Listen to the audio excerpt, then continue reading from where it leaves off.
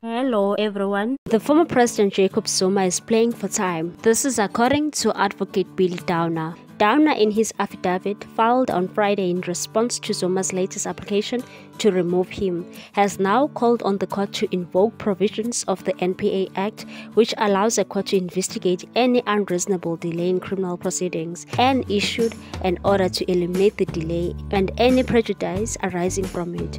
Downer said given the 20-year history of Zuma's Stalingrad tactics to avoid having his day in court, it's time for the court to put its foot down. He said, "We seek the following order: that if he is unsuccessful in this application, that the criminal trial should proceed and shall not be suspended by any applications for leave to appeal. This court is empowered to make such an order." The latest salvo fired against Downer by Zuma comes up after he summons him and journalist Karen Morgan to court in private prosecution, alleging Downer contravened sections of the NPA Act by leaking a document containing his personal medical information to Morgan.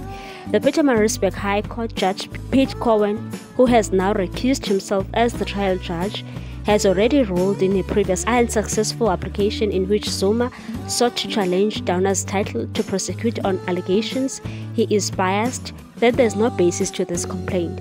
Downer, in his answering affidavit in the latest bid to remove him, said he has been the lead prosecutor in successive prosecutions, first of Zuma's former financial advisor Shabir Shaik, and then Zuma in the arms deal-related matter. He said Zuma's prosecution has been dragging on for the better part of 20 years, the delay in large part due to Zuma's Stalingrad tactic.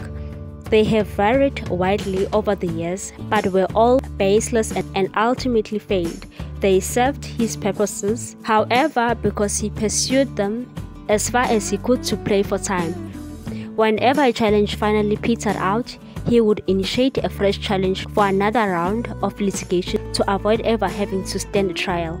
Despite this, he had now repackaged and repeated the same complaints in both private prosecution and the latest application for his removal. His ultimate goal has been never to face his day in court.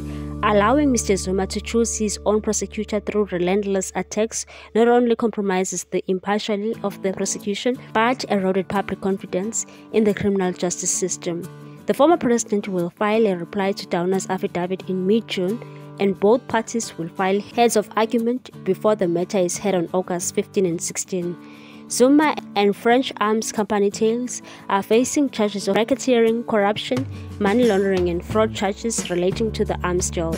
Zuma is accused of receiving about 4 million rands via his former financial advisor Shabir Shaik to assist the Thales to secure defense contracts. What's your take on this one, people? Thanks for watching. Please subscribe for more news.